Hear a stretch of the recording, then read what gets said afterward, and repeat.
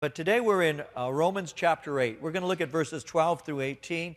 And I'll give to you a little bit of a review of what we've gone through prior to verse 12.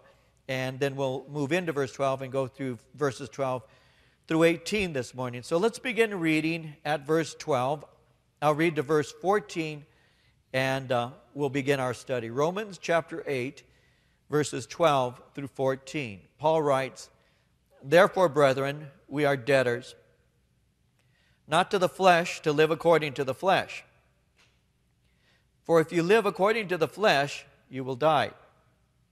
But if by the Spirit you put to death the deeds of the body, you will live. For as many as are led by the Spirit of God, these are sons of God." Now, Paul has been teaching concerning the fact that a person who walks in the flesh cannot please God.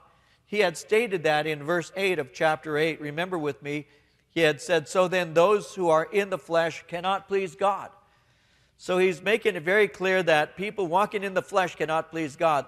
Now, when he speaks of somebody walking in the flesh, he's referring to a person who has no inward motivation to be pleasing to God. And the reason why a person walking in the flesh has no inward motivation to be pleasing to God is because his mind, his will, his emotions, all the plans that he makes will always be related to himself, what he can do and what he can get for himself. So it's not going to be a life that is intended to bring pleasure to God or to be a worshipful offering to God. It's really simply a life that is lived for self. Now, Jesus spoke concerning that in Matthew chapter 6, verses 31 and 32, where he said, "Therefore do not worry, saying, what shall we eat, or what shall we drink, or what shall we wear? For after all these things the Gentiles seek, for your heavenly Father knows that you need all these things. What shall we eat? What shall we drink? What shall we put on?" Those are the things that make up the commercials that we see every day whenever we watch TV. Where am I going to eat? What am I going to wear? What am I going to drink? Turn on a sports program and the main things you'll see are going to be hamburgers and beer. I mean, what shall I eat? What shall I drink? And so you'll also see different commercials related to what am I going to put on. Jesus said these are the things that those who don't know God are consumed by. These are the things that occupy their mind. It's all about me. What can I eat? What can I drink? What can I wear? He said these are the things that the Gentiles, these are the things that those who don't know the Lord are always putting their minds on. These are the things that they are constantly caught up with. So he made it very clear in verse 8 that a person who doesn't have a relationship with God is always seeking satisfaction for themselves and therefore will not be pleasing to the Lord. They're walking in the flesh. They'll never be pleasing to God. They will not and they cannot be pleasing to the Lord because they don't have faith in God. They don't trust in the Lord. And Hebrews 11:6 says this, "Without faith it is impossible to please Him, for he who comes to God must believe that He is and that He's a rewarder of those who diligently seek Him." And so a person who walks in the flesh cannot please God because they don't exercise faith towards the Lord and therefore do not desire to be pleasing to Him. Now, in contrast to that person, Paul makes it clear that his readers can live with what we would call a spiritual confidence. He tells them they don't need to live according to the dictates of their sinful nature, that it is made possible to live in a way that pleases God by the Spirit of God. And so he begins to emphasize that in verses 9, 10, and 11. In verse 9, notice how he said, "You are not in the flesh, but in the Spirit, if indeed the Spirit of God dwells in you." So when you've been born again, you become the temple of the Spirit of God. Now he repeats that in verse 9, 10, and 11.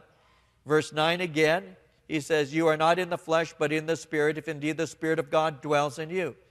Verse 10, "If Christ is in you." Verse 11, "But if the Spirit of Him who raised Jesus from the dead dwells in you."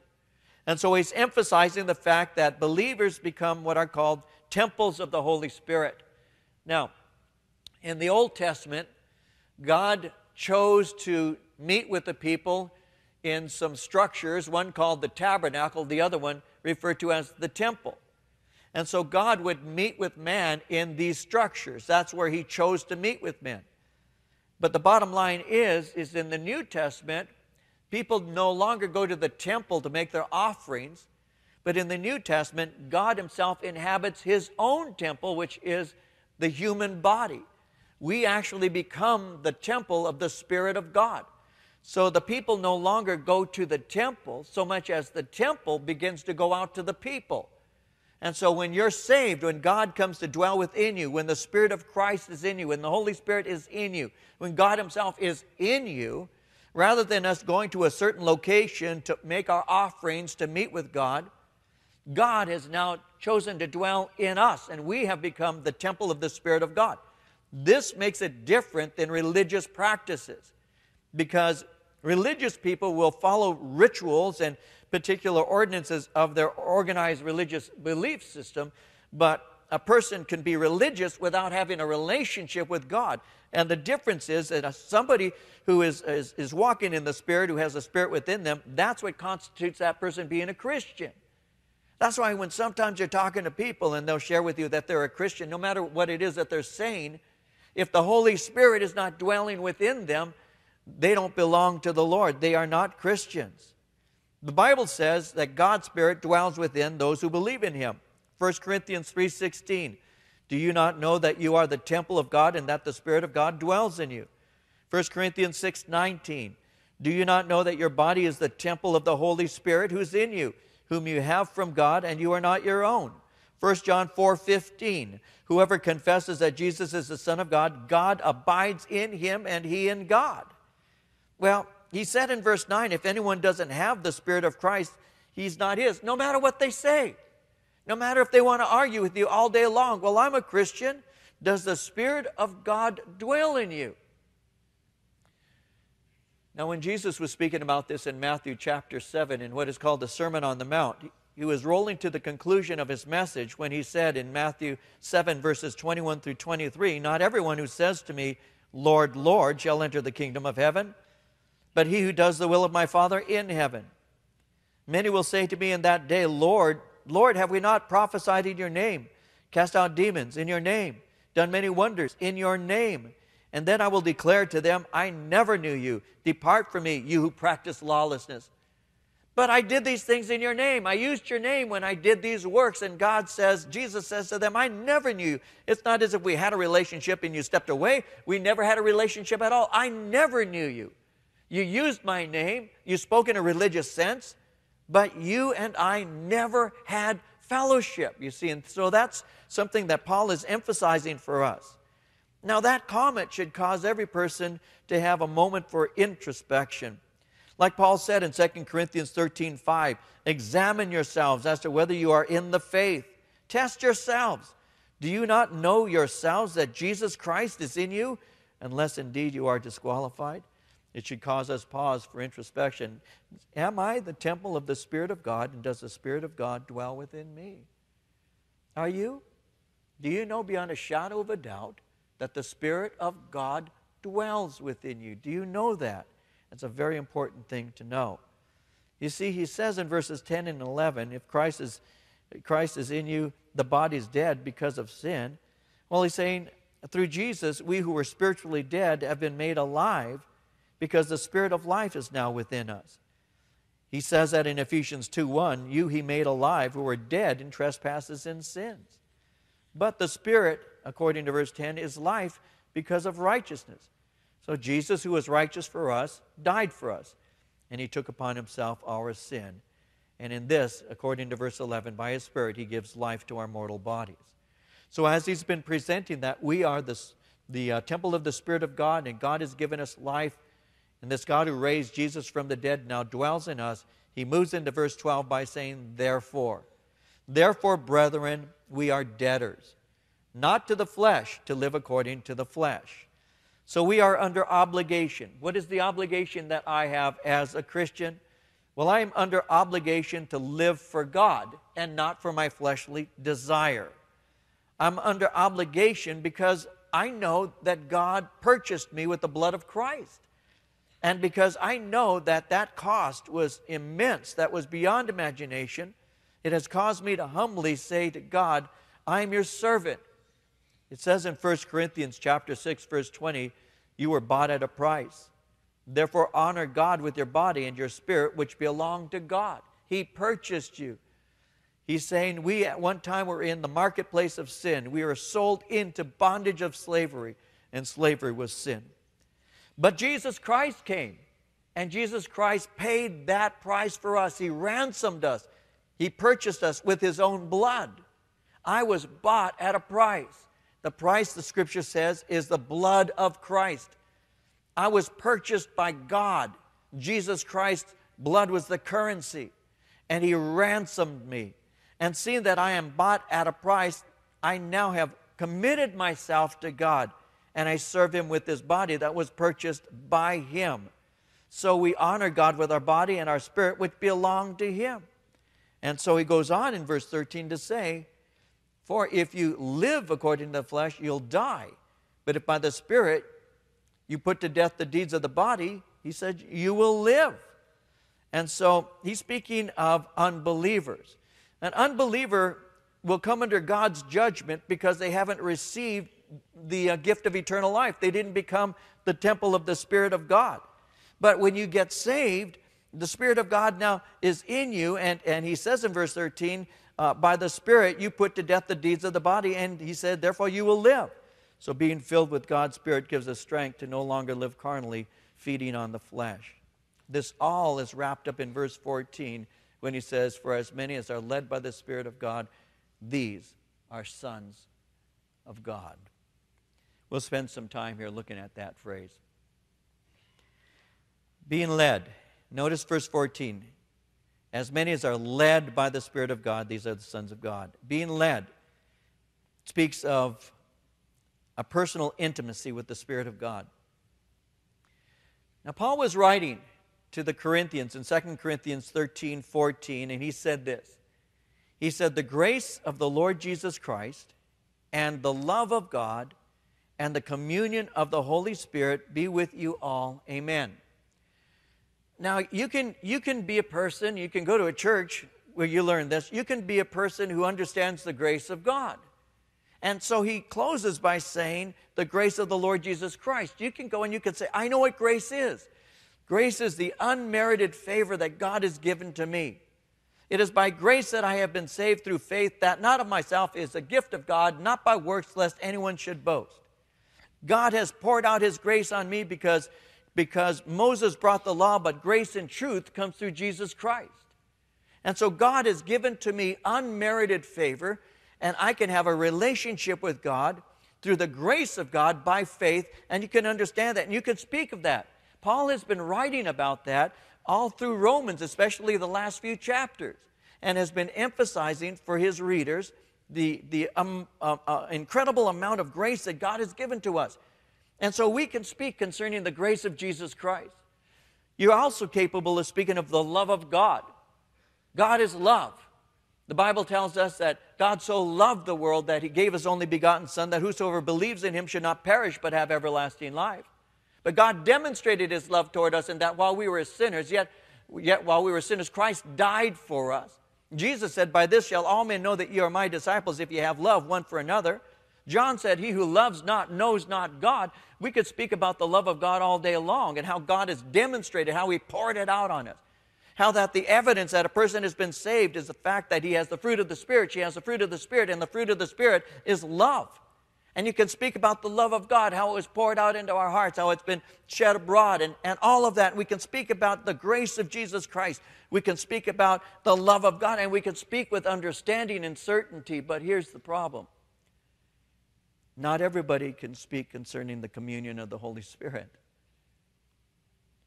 There are those who can give great studies on grace and great studies on love, but they haven't got a real understanding of the communion or fellowship or partaking of the Holy Spirit. And that is what makes the difference in your life, is learning to be led by the Spirit of God. That's what makes the difference.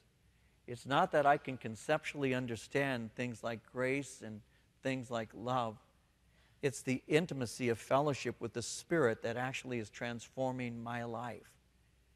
It's learning to hear the Spirit's still small voice when He speaks through the Word, or when He begins to lead me within myself and gives me internal motivation and direction that I know lines up with Scripture and that I can see is actually coming from the Lord. It's an intimacy and a communion that develops over time. Several years ago now, I was driving. Marie and I were on our way to do some ministry in the Glendale area. And I was driving in the fast lane, but there's no traffic around me at all. It was one of those miraculous moments on the freeway when you're basically the only car there, and I was enjoying it. There's nobody around, nobody in front of us, nobody behind us, and we were just driving and we were visiting. And as we were speaking, for no reason whatsoever, and I was in the fast lane, for no reason whatsoever, I felt a prompting to change lanes from the fast lane to the middle lane to the slow lane. Now, I never go into the slow lane. I have to be honest with you. I don't drive in the slow lane unless I'm getting off the freeway. I never drive in there because sometimes when people are entering the freeway, they're not going fast enough, and it can be dangerous. I mean, I'm going 150 miles an hour. Get out of my way. I'm in the slow lane. But as I'm driving, I never go in the slow lane. My dad was a truck driver, and he taught me a long time ago, stay out of the slow lane. It's a dangerous lane. Stay in the middle lane or in the fast lane. So he taught me that years ago, and that's what I practiced all my years of driving. And so there's no reason for me to be in the slow lane. None at all. There's no traffic. But as I'm driving, for some reason, I just decide to move into the slow lane. And I'm telling you before the Lord, as I moved into the slow lane, not 30 seconds later, coming in the opposite direction, bursting through a chain link fence that was separating the freeway, just a chain link fence, comes a stake bed truck traveling about 70 miles an hour who blew through the chain link fence from his side and shot into the fast lane where I had just occupied. And had I remained in that fast lane, I would have encountered head-on this particular truck that had had an accident of some sort and shot through that chain link fence and then moved on back and through the fence once again, shot across and entered back onto his side of the freeway. And I turned to Marie and I looked at her and I said, whoa. That's all I could muster up. That was close. Holy Spirit, He'll move you sometimes. You're not even realizing that He is moving you. And you just sense that God is moving you. I was in church on one Sunday before I was pastoring this church. Before I was actually in full-time ministry. And I had gone to church, and my cousin Ray was seated next to me during the services. And the invitation came, and when the pastor said, for those who want to get right with God and receive Christ, I encourage you to come forward and stand up here and receive the Lord. The Spirit of the Lord began to speak to my heart, but I didn't recognize Him. And I thought, you ought to ask Ray if he wants to go up and get saved. And then I thought, no, I'd be just kind of pressuring him. I'm just going to be pushing him. No, I can't do that. This has got to be just my flesh. This can't be the Spirit. So I didn't say anything to him. And so we go home, and he was living at my parents' house at that time, and we were seated across from one another. And he looks me in the eye as we were there at my kitchen table, my parents' kitchen table, and he says to me, you know, when the pastor gave that invitation to get saved today, he said, I was waiting for you to tap me on the shoulder and to tell me that you would go up with me because I wanted to get saved today. And I said, no, you have to go to hell now for sure. No, I didn't say that. I felt so bad. I led him to the Lord there at the kitchen table, but I have to tell you, this was 38, almost 39 years ago, but obviously I haven't forgotten that the Holy Spirit will prompt you. There are times when the Holy Spirit is prompting you. We need to learn the voice of the Spirit. I can speak to you all day long about the grace of the Lord Jesus Christ, and I can speak to you about the love of God. But Paul said, may the communion of the Holy Spirit be with you also. The Trinity working in unity within you. The Holy Spirit leading you. Those who are led by the Spirit of God, Paul says, these are the sons of God. So it's not the religious practice that I might have partaken in as a youth. It is being born again, being the temple of the Spirit of God who dwells within me and now begins to lead me in the paths of righteousness. The Holy Spirit leads us in our daily lives through communion with Him. Somebody once asked the question, Is it possible that a person might be a partaker of the Holy Spirit and not know it? That they are filled with His light and love and not know it? That they have the spirit of adoption by which they cry, Abba, Father, and yet know nothing of their personal relationship to God? In a word, that they fully experience the grace of our Lord Jesus Christ, the love of God, and the communion of the Holy Spirit and not know it? This is all as absurd as it is impossible. You will know. You will know. Does the Spirit of God dwell in you? You will know. And if there's a question about that, perhaps He doesn't, which is why Paul said, examine yourselves. Is the Lord Christ in you?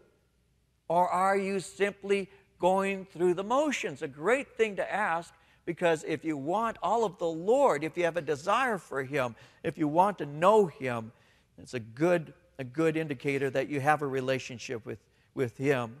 How do you know when it's the Holy Spirit leading you? How do you know that you're being led by the Spirit? A friend of mine is a pastor, Calvary pastor, and he shares the story of how that on one Sunday, his wife was seated in the congregation there, and some young man approached his wife and said to her that he'd been praying since he first saw her. He didn't know her from anybody. He was relatively new to the church, obviously, and he said, when I saw you, I began to pray, and God has led me to tell you that you're supposed to be my wife. Now, he's saying that to the pastor's wife. And so she said, okay, and she left the pastor, and now they're off somewhere in Tallahassee, Florida. She said, I'm sorry, but I'm already taken. The Holy Spirit already spoke to my husband years ago. And so how do you know? How do you know when it's the Holy Spirit and not salsa? How do you know that? I have a warm, burning sensation in my heart. Yeah, you ate too much salsa. How do you know the Holy Spirit is leading and not? Well, basically, this communion with the Spirit, it comes through just spending time with the Lord in prayer, spending time in God's Word, and it's developed through having godly fellowship. It's through learning to wait on the Lord as you read your devotions, not speed reading through the Bible. Not saying, oh, I'm going to read the Bible through in the year, therefore I have to read these 5 chapters today of this and 4 chapters here. It's taking your time as you go through the Word and finding a passage that speaks to your heart. And then you close your Bible for a moment, you meditate on that, and you say, Lord, this is what you did in the life of Elijah. This is what you did in David. This is what you did with Saul. This is what you did with the Apostle Peter. And Lord, I'm asking, give me some insight. It's just working your way through Scripture and waiting on the Lord as He trains you up. It's getting in the Word. It's being in prayer. It's seeking God's Spirit. It's having godly friends that you speak to and have fellowship with. And it's an awareness that the Spirit always leads you to obey God's Word that you may glorify Jesus Christ. He will never lead you to a bar to get drunk with your friends so you can share Jesus with them. I've had people say that to me. Well, you know, the Lord led me to go and have a few beers with my friends. No, He didn't. No, He didn't. Coors did. Or Heineken, you might, or maybe you're German, you like Beck, but whoever, it wasn't the Spirit. That's your flesh. Oh, I knew of somebody who went into strip joints to minister to the women. I joined him a few times. That's another story. No, I am just kidding. I'm lying. People live in the flesh and blame the Spirit. That happens all the time. God led me to do this. God led me to do that. And it's a sinful thing. God led me to talk about you to somebody else because you need to be humbled. It's a sinful thing. So you have to line it up with Scripture. Does the Word of God give you evidence that this is how God works? You line it up in prayer. Father, I have a sense that you're speaking to my heart concerning this. Is this your will for us? Is this what I'm supposed to do? It comes through godly wisdom that you can ask your friends and say, listen, I'm praying about this and I'm praying about that, and it seems that the Spirit of the Lord is leading you in this, me in this, but I don't want to do this without any advice that perhaps you can give me so I can put it in the mix of my prayers and seek God in. And that's how it works. And it always is intended to bring glory to Jesus Christ. Always. Now, notice how he says in verse 15, you did not receive the spirit of bondage again to fear, but you received the spirit of adoption, by whom we cry out, Abba, Father. You didn't receive the spirit of bondage. Bondage to sin results in a life filled with fear. We pray and we say, God, give us this day our daily bread.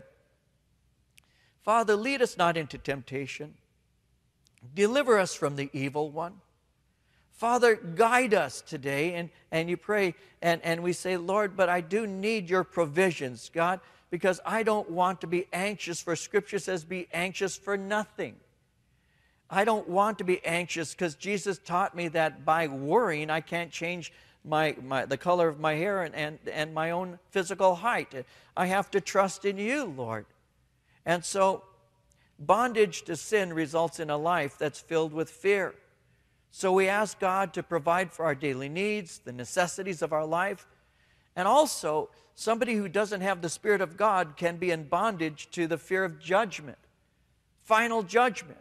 They're never sure as to whether or not they're right with God. They're always wondering whether or not they have actually committed themselves to God, and they're always concerned about that.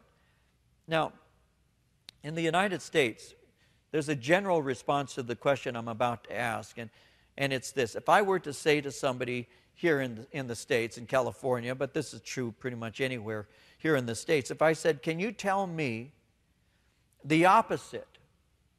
Can you tell me the opposite of love? The average person would say that the opposite of love is what? Hate, right? All of us in this room, right? What is the opposite of love? Hate. Is that biblically true?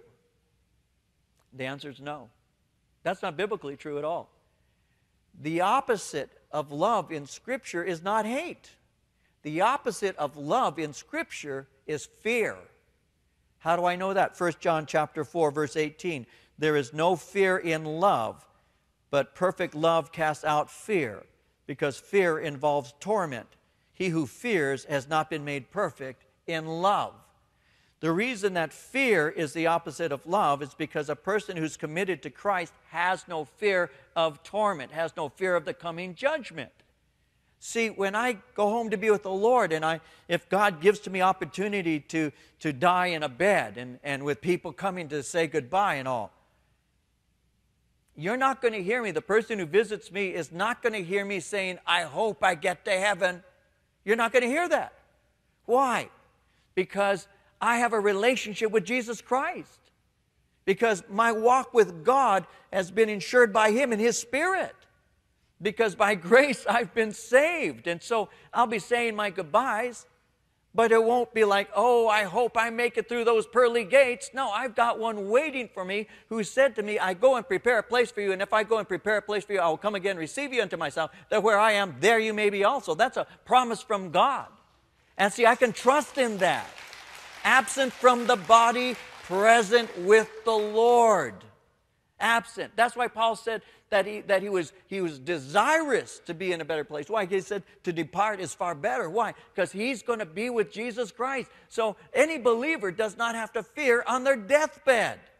You don't have to lay there going, oh, I hope I make it, oh, I hope I make it. Because if you have that attitude, you're not going to. But I'm entering into heaven not because I tried hard, but because He succeeded. He succeeded. And so I trust in the one who succeeded. I trust in Jesus Christ. And therefore I have no fear of death. O death, where is thy sting? O grave, where is thy victory? I don't have that concern because God has caused us to triumph in Jesus Christ, you see. And so perfect love casts out fear because fear has torment. And he who fears has not been made mature or perfect in love. So we have a relationship with the God of love who gives to us an awareness that our future is in His hands. And that comes through the work of the Holy Spirit. So we did not receive the spirit of bondage again to fear. We received the spirit of adoption, by whom we cry out, Abba, Father. The word Abba is what is called a diminutive. It speaks of not father, but daddy. It's a word that a child calls their papa, their daddy. It's a tender word, and he's saying that we have the spirit of adoption. We have been brought into the family of Christ. He chose us. He adopted us. During the time of Christ, when Romans would adopt, they would adopt not children. The Romans adopted adults. They wanted to see how that person turned out before they called them their son. And they would choose them once they were mature and showing forth the fruit of a life well lived. In adoption, the Holy Spirit, God works within us and He calls us His own. We have become His by His choice. He chose us out of this world and He brought us into His family. We were not naturally born children of God. We were naturally born sinners in rebellion to Him. But through Jesus Christ, He saved us and brought us through adoption into His family. He chose us. The little girl is playing with one of her cousins when her cousin says to her, you realize, of course, that your mommy and your daddy are not your real mommy and daddy. They adopted you. And the little girl doesn't know what adoption is, and she says, what do you mean they adopted me? No, you were born to somebody else, and your mommy and your daddy came and they adopted you out of an orphanage. And it just cut to the little girl's heart, and she goes and speaks to her parents, and she says to her parents that her cousin has said she's adopted. She goes, what's that mean? They say that you're not really my mom and my dad, that I was born to somebody else, and you came and got me. And so the father and mother, who were planning on sharing with her that she was an adopted baby, explained how much they loved her, how they had gone to a home, how they had seen her, and how they fell in love with her, and they made a choice to ask for her. They went through the process of being able to adopt her, brought her home, and they said, we brought you home, we adopted you, but we love you, we chose you, you belong to us, you're our baby. So the little girl could hardly wait to see her cousin again. She went to see her cousin. She said, you know, my mom and dad said that I am adopted, and I am. She says, I'm adopted. She said, but you know what? My mom and my dad chose me. Your mom and your dad are stuck with you.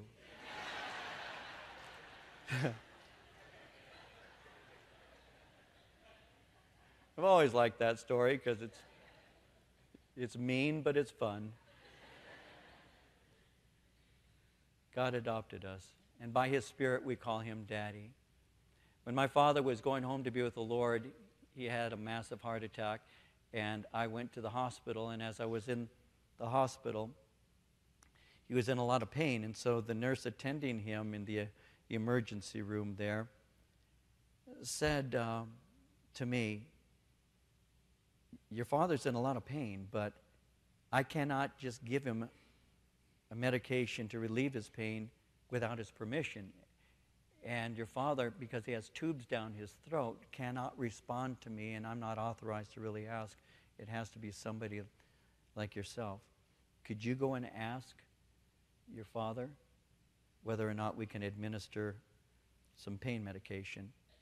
And I went and to his bed there, and indeed he had these tubes and everything and running down his throat, and I put my mouth near my father's ear, and my dad was in so much pain, and I whispered into his ear, and I said to him, Daddy, they want to give you medication. Is it okay?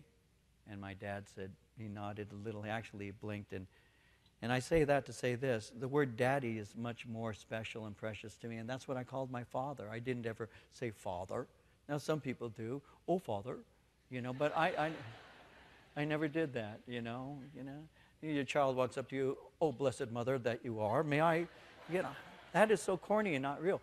But or maybe some of you do, maybe you like to call her mother, I don't know, and father. I don't do that, I've been around people who pray like that. They'll be talking just like I am right now, and before you know it, we'll say, would you say grace? And, oh, most heavenly Father, and I'm saying, well, who are you talking to, man? I mean, come on, he's daddy, he's papa. I mean, but please, the Scripture tells me, and this is something to get your mind around, and it might help you a little bit in your relationship with God. It may help you when you think of this. If you had a father that you could call daddy, some didn't, I did. But if you had a father that you could call daddy because of that love that you have for him, your heavenly Father is also your daddy. And if you had somebody in your life that you never even wanted to call that, well, I would tell you that your God is daddy to you. We have taken that word daddy and we have depreciated it to such a point that people are almost ashamed to say that. Who's your daddy? You know, we do that, and it causes people to take the word and look at it as a garbage word, and it's not. It's a tender word. It's what your baby calls you. If you go to Israel and you're walking the streets of Israel, you hear the little Jewish baby speaking to their father, and they say, Abba. You'll hear them say it, Abba, and that's daddy. And that's what he's saying here. If we could get this in our heart, it would change our lives. He is saying he has given you the spirit of adoption, whereby by his spirit you can call him daddy, Father. Now that is something worth being blessed about. He's my daddy. He's my father. He loves me. And on Father's Day, of course, we say to him, we love you, my father, my daddy. And so that comes through the Spirit. And he says in verse 16, the Spirit himself bears witness with our spirit. We are children of God. And if children, then heirs, heirs of God, joint heirs with Christ. If indeed we suffer with him, that we may also be glorified together. For I consider that the sufferings of this present time are not worthy to be compared with the glory which shall be revealed in us. The Holy Spirit has made us his. So Paul is saying we are heirs of God. All he is now mine, and joint heirs with Jesus Christ. What Jesus has belongs to me now because I'm a son of God. That's beyond comprehension. I'm a co-heir with Christ. Therefore, the sufferings that we go through, he said, they're not even worthy to talk about. Paul, you could have spoken a lot about suffering. Shipwrecked, beaten, stripes 3 times, beaten with rods, imprisoned,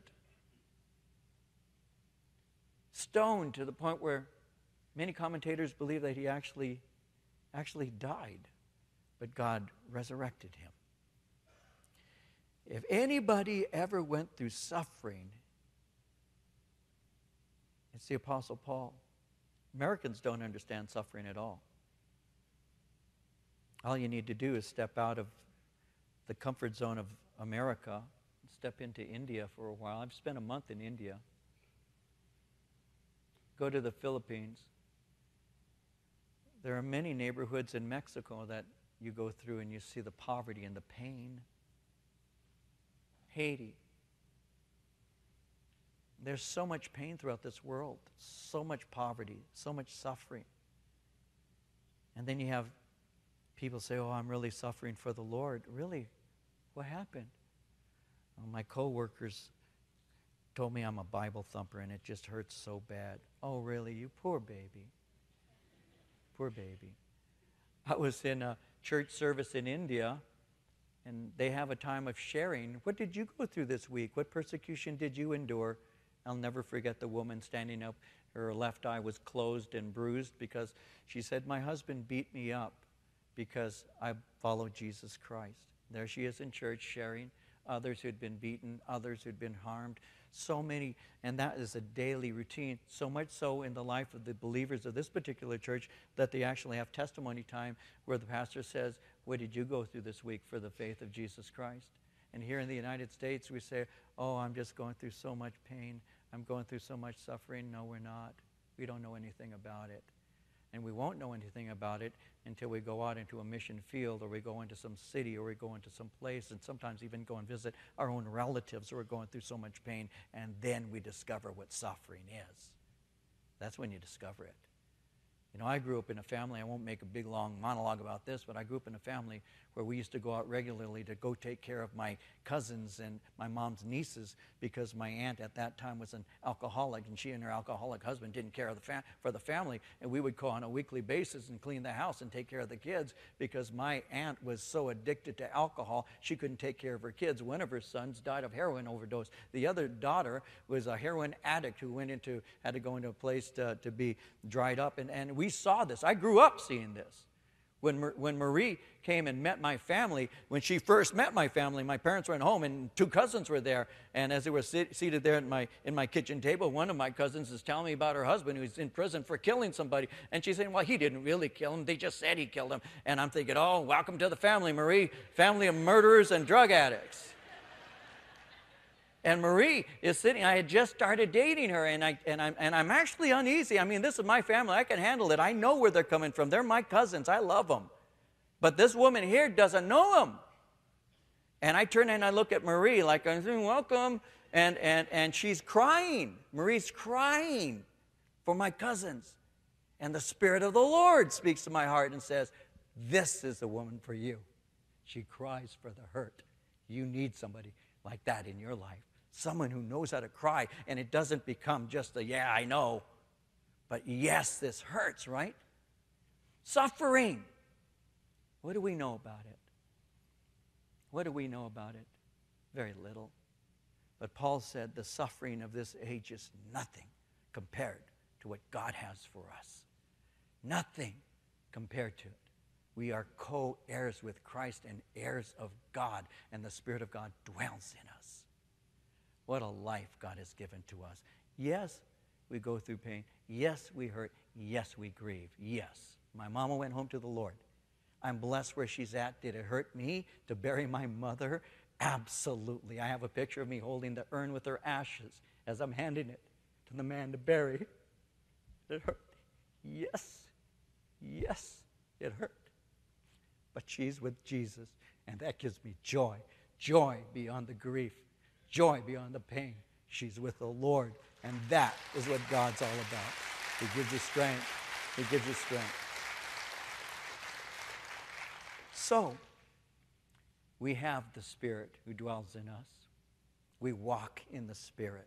We commune with the Spirit. We are sons, and you are daughters of God, if Christ's Spirit dwells in you. Examine yourself whether that's so.